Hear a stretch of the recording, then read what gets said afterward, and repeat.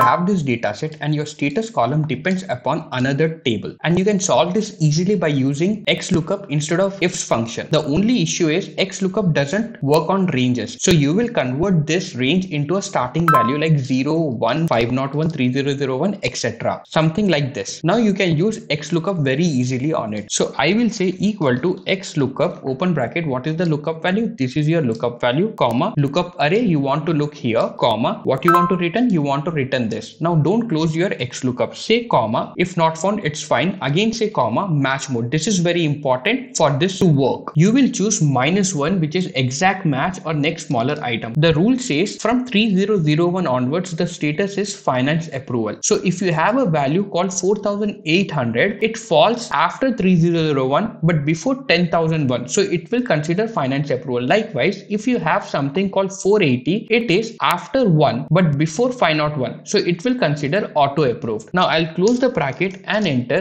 and you will see within seconds, without using ifs function, you got this sorted. If you like this video and tutorial, please do share and subscribe. Thank you so much.